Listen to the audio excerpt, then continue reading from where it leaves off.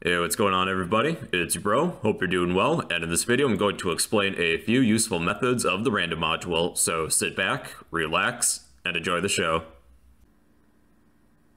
If you wouldn't mind, please like, comment, and subscribe. One like equals one prayer for the YouTube algorithm. Okay people, in this video I'm going to explain how we can generate some random numbers as well as a few other useful methods of the random module. Now, we're not going to be creating true random numbers, but something called pseudo-random numbers, which are fairly darn close. So the first step is to import the random module at the top.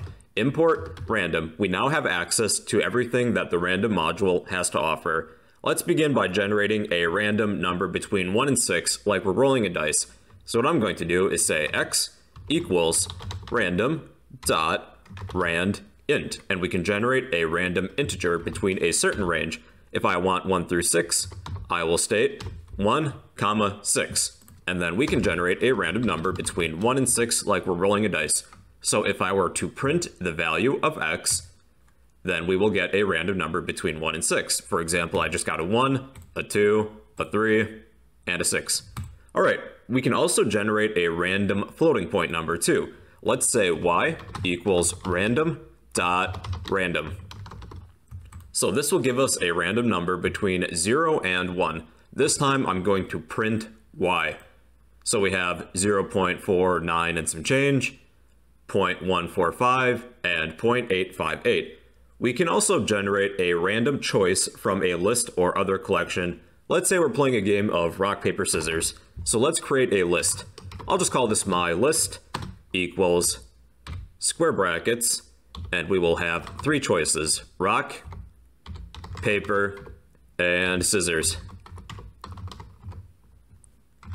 So let's say z will be the random string that we generate. Z equals random.choice, and we will pass in myList. And let's print z. So this will generate a random choice from my list called myList. So we got scissors, paper, and rock.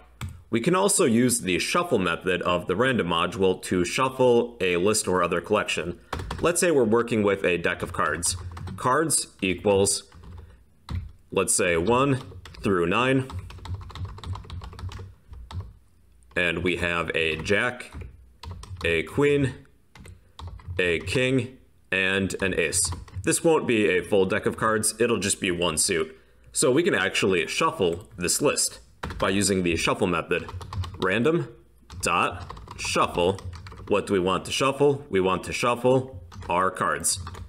And I will display my cards with a print statement. So the shuffle method will shuffle a list or other collection for you. Well everybody, that's a few useful methods of the random module. If you would like a copy of all this code, I will post this in the comments down below. Don't be afraid to smash that like button, drop a comment down below, and subscribe if you'd like to become a fellow bro. Hey you, yeah, I'm talking to you. If you learned something new, then help me help you in 3 easy steps by smashing that like button, drop a comment down below, and subscribe if you'd like to become a fellow bro.